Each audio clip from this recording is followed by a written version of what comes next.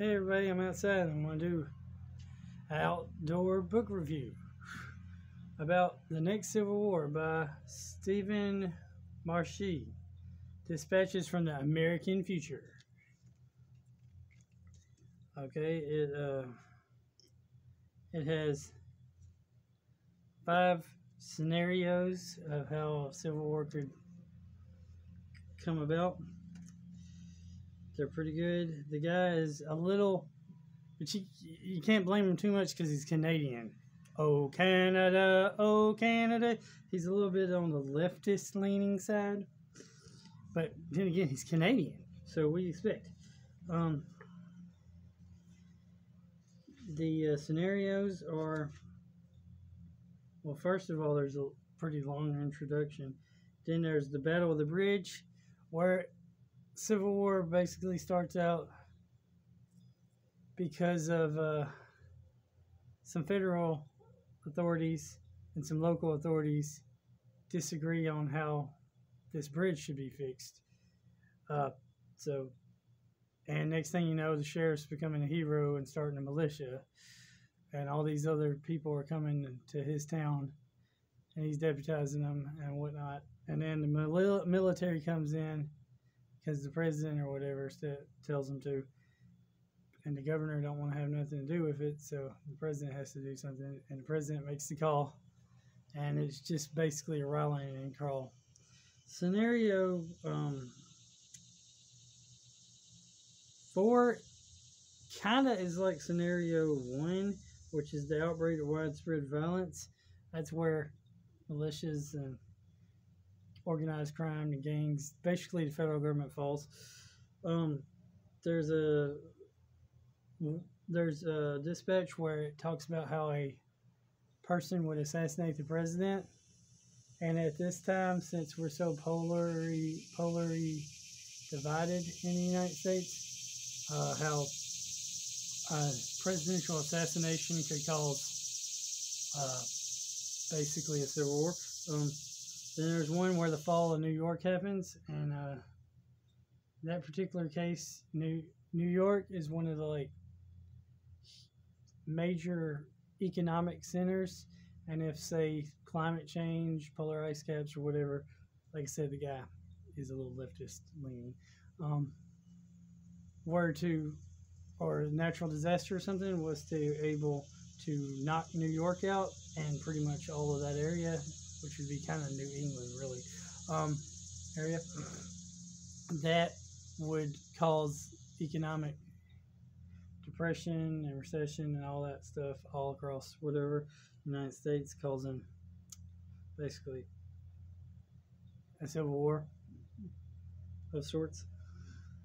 Then there's Dispatch 5, which is the unlikeliest occurrence, but the peacefulest occurrence, where secession is allowed, and it's called the End of the Republic. And in that particular one, what happens is basically you divide the United States into 4 parts.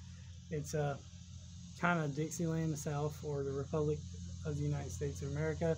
Then there's the northern areas, or New England, which is the United States of America.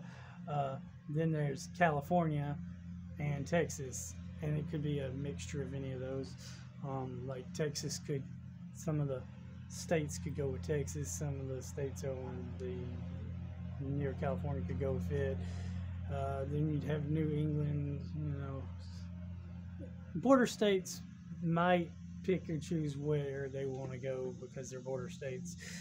And it's basically saying how when you go into the United States, each state and each area is kind of their own country. They have their own identity and whatnot. So we're already divided, and how California is mostly blue and Texas is mostly red.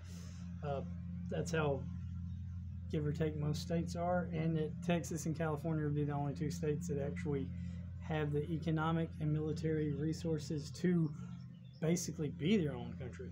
And it talks about how secession could work if it did work. Kind of. Each chapter has a lot of good information that's not just like a historical narrative of here's what's happening. It's more like a historical narrative of how it would happen. And it goes into details about other stuff, such as terrorism. And he uses the word right-wing extremism a lot, but he wants to clump white nationalists and Nazis, or I guess they call them Nazis, new Nazis, the new Nazi party here in the United States. Those type of people, he wants to clump them with white supremacists and white nationalists. He wants to clump those in with right-wing extremists. Problem with that is white nationalists, white power, and white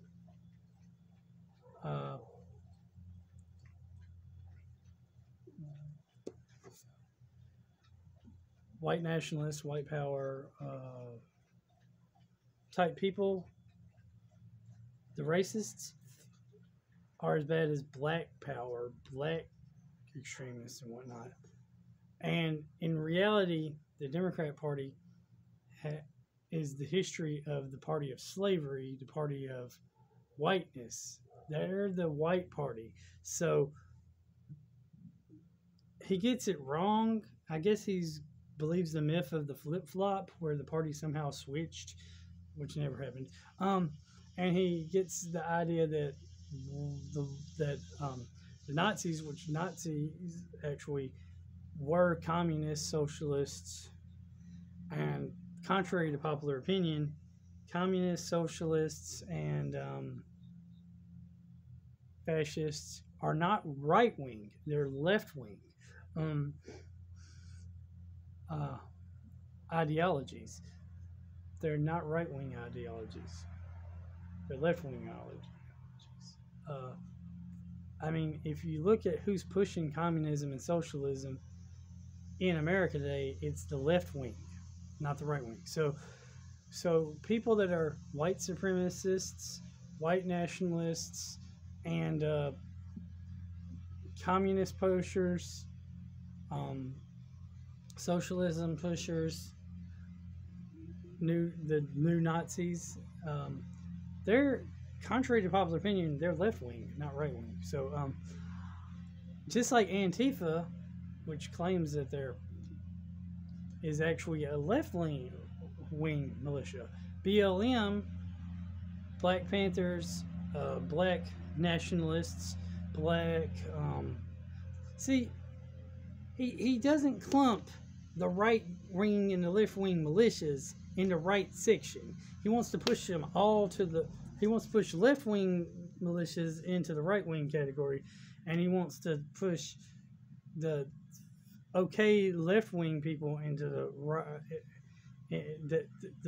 He wants to push some of the okay right wingers into the left wing category. So that's kind of so that's why, like I said, he's a little bit on the liberal side, or the social, or the because he doesn't put the categories where they're supposed to go, ideologically speaking. Anyway, so it's a pretty good book. It does explain how there's a bunch of different groups that are basically pissed off with the United States government and don't like the government, but they do love their country. And I like it better if he would have, instead of said right-wing patriots, he would have just said militant patriots.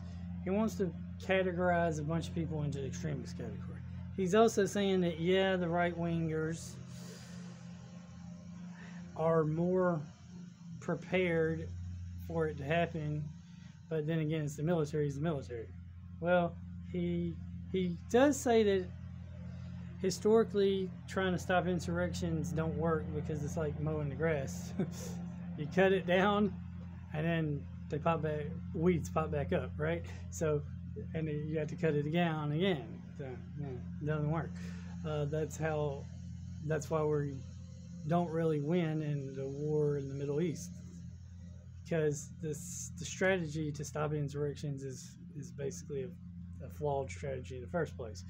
Uh, he pushed on the idea that a lot of the military probably wouldn't want to fight actual United States citizens unless they had to, which is correct.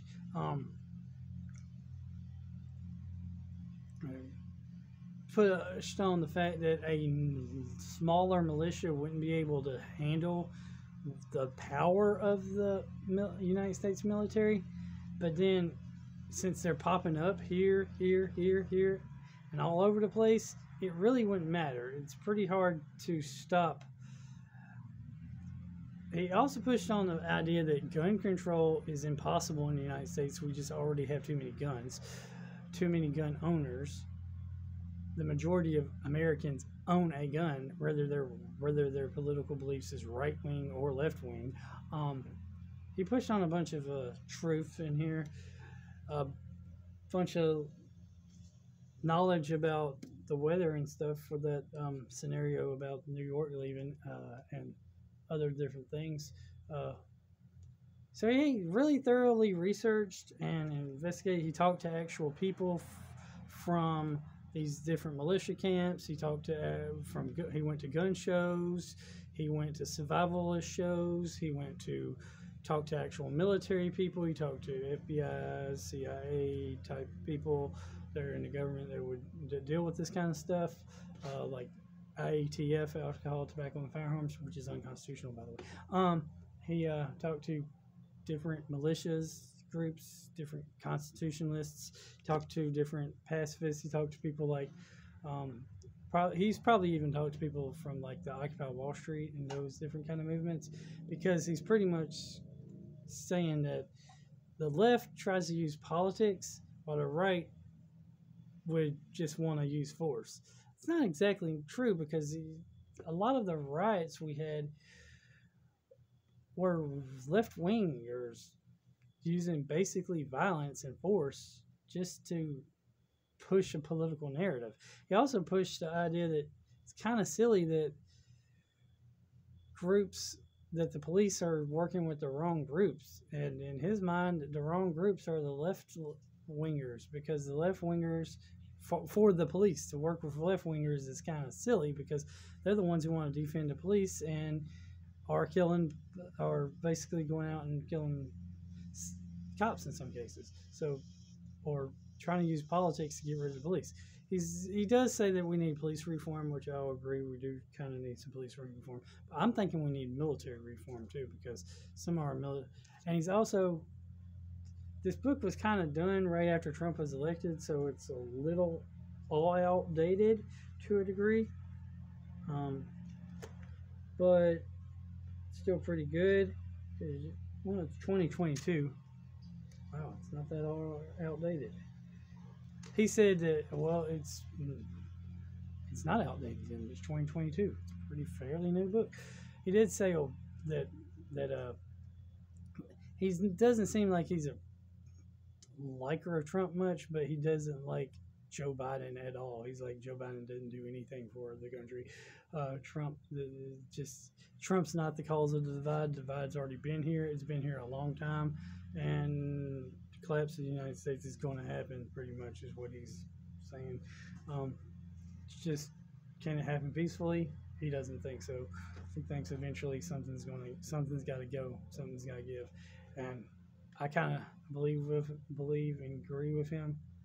But he kind of wants the secession thing to work by the rest of the world recognizing these 4 different countries. It doesn't work. I mean, seriously. He's saying basically, he thinks the next Civil War won't be over. It'll be like Republican versus Democrat, or white versus black. I disagree. I don't think that's necessarily the case. I think it'll be conservative, traditional values versus liberal, lunatic values that don't have any value at all, personally. Anyway, check it out, read it. It's got good information, even though it's from more of a leftist perspective. Wonder if a right person has made a perspective of this. So he pushes on a bunch of good points, but also I think he gets some stuff wrong. But that's because his politics are wrong. And you can't blame him because he's Canada. But he's from Canada, right? So the Canadians, they're just crazy. Crazy. But yeah. Good book. Go read it. Check it out. And see what it's all about. And I don't know what else to say. Oh yeah, God is good all the time. All the time God is good. And that's what America's founded on. God, small government, and good values. But what the left wants is no God, large government, and secular values, which aren't of any value at all. So, who do you think will win the next civil war? Comment down below. Also, who do you think the next civil war will be over, or will it be? Yeah. He also did push on the narrative that both the myth of states' rights and the myth of fighting for slavery are both myths, and the North believes they fought for slavery, which is a lie, and the South believes they fought for states' rights, who believes both of those are myths that have been perpetuated to this day. That's a good little side note to think. Anyway, remember, God's good all the time. All the time, God's good. Keep on gaming. Like, comment, subscribe, share. Jesus loves you. Jesus God. Jesus Lord. Jesus King. Jesus ruler. Everything. Have a great, wonderful day. Later.